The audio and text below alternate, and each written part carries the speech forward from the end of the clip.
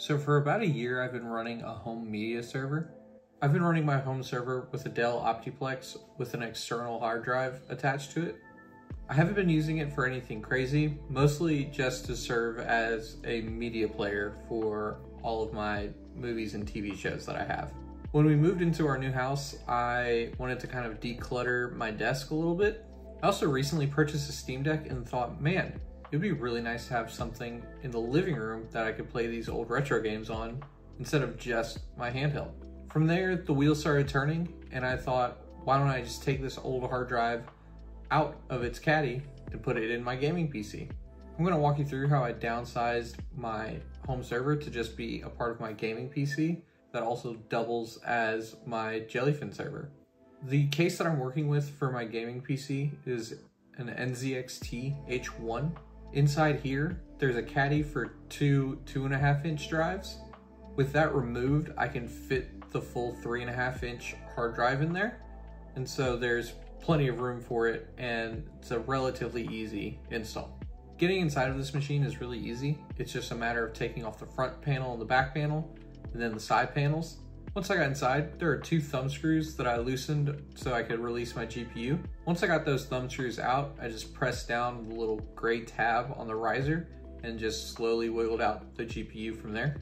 If you want to do this at home, do better than me and unplug the power to the graphics card before you remove it from the riser.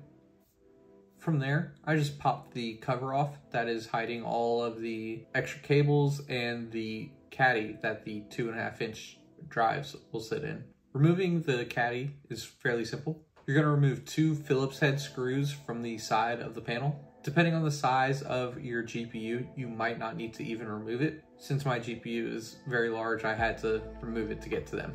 Once the screws were removed, it was really easy to slide the drive caddy right out. Here we come to a stopping point with the gaming PC. Now's the part where we have to take apart the Optiplex. There's not really much we have to take apart on the computer itself, more of the hard drive enclosure that it was in. It was pretty simple to get out the hard drive. I had popped off the cover previously to give it some better airflow. Once I got the drive out of the case, I just had to remove 3 screws on the bottom to remove the SATA controller. After that, I took off the 4 rubber feet on either side of the drive as well. From there, I went ahead and mounted the drive inside of the old caddy space. It was a little difficult at first to get the holes to line up where I was mounting the drive. Once I got the drive secured, I attached one of the SATA power cords coming off of my power supply. From there, I grabbed one of the 2 SATA cables that came with my PC. In order for me to attach the SATA cable, I had to remove the cover for the radiator. With my case, it's just 2 screws and the radiator fan just fall over. From there, I ran the straight edge of the SATA cable through the wires and into the main area where the motherboard was. So that way I wasn't trying to force the right angle end through all the cables. Once I got it through, I just attached it to one of the 2 SATA ports on the motherboard. After that, I plugged in the other end of the SATA cable to the drive. Now that we got everything installed, it's just a matter of putting everything back together and making sure it turns on.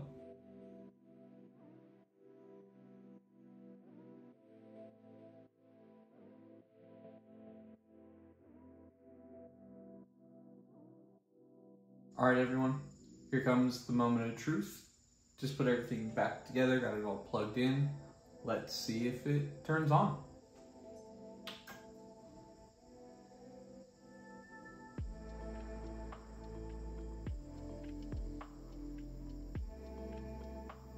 Good signs all around. I hear the hard drive spinning. So now that we have everything put back together, I'm going to show you how I installed Jellyfin on my PC and how I got everything set up from there.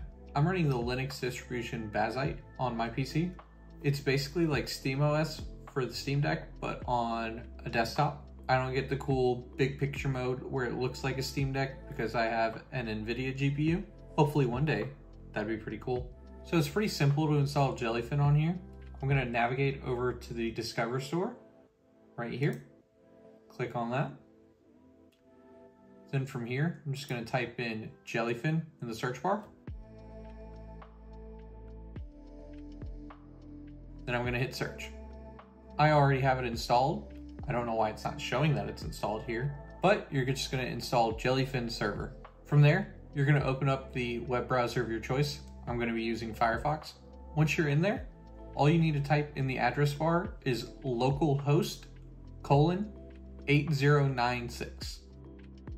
8096 is the port number that Jellyfin lives on. As you can see, I already have it set up, so it's gonna not walk me through the setup process, but it's gonna walk you through a very simple process to set up everything. You can organize things like I have them in movies and shows. Then over here, we have it set up for collections to show you the different movies that you have that might be in a series or whatnot. Now that I got that set up, I need to figure out what I'm gonna do with the Dell Optiplex. My goal for that is to turn it into a little retro console, have it in the living room so I can play some games on the big TV. If you're interested in seeing how I set all that up, definitely leave a comment down below. All right, guys, thank you guys for watching. Hope you guys enjoyed, hope you learned something, and I'll see you next time.